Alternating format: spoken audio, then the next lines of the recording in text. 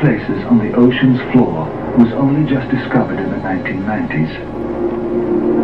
And Mike DeGruy is one of a handful of people to ever see it in person. Without a doubt, one of the most amazing things that I had ever seen in the bottom of the ocean, and it was while filming for Blue Planet. It was in the Gulf of Mexico. And I noticed there's something out in the distance, couldn't tell exactly what, but it looked like a dark band. And as we approached it, the dark band became a donut. I saw this donut that was black in the center.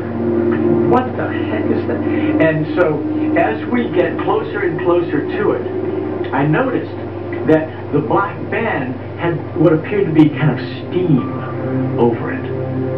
And then I looked, and there was water lapping against the shoreline. This band was a ring of mussels. And inside the ring of mussels was a lake. And it's like, wait a minute, I'm already underwater. We went out over the water in this lake and tried to descend in it and bounced off. It was so super saline and dense that the submarine couldn't go down in it. We literally bounced off, and as we bounced off, we sent ripples heading back to the shoreline. It was insane.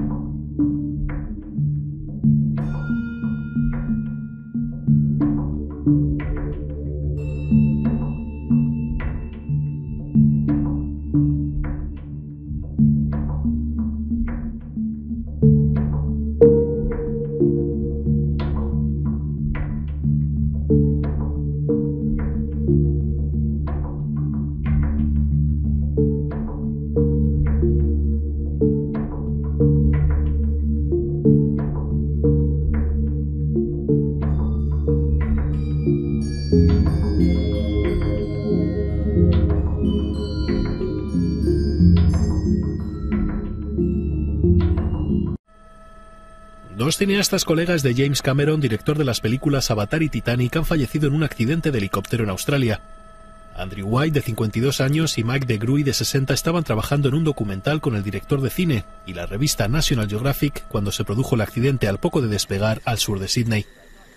De acuerdo con las informaciones de los medios de comunicación locales, ambos se encontraban en Australia trabajando en un documental sobre Papúa Nueva Guinea. White había trabajado para Cameron en 6 expediciones documentales en el fondo del océano. DeGruy, un buzo y piloto submarino ganador del Emmy con 30 años de experiencia en filmación oceánica, dirigió la fotografía submarina de la película de Cameron Últimos misterios del Titanic. El director de cine ha declarado en un comunicado emitido por National Geographic que los dos han muerto haciendo lo que más amaban.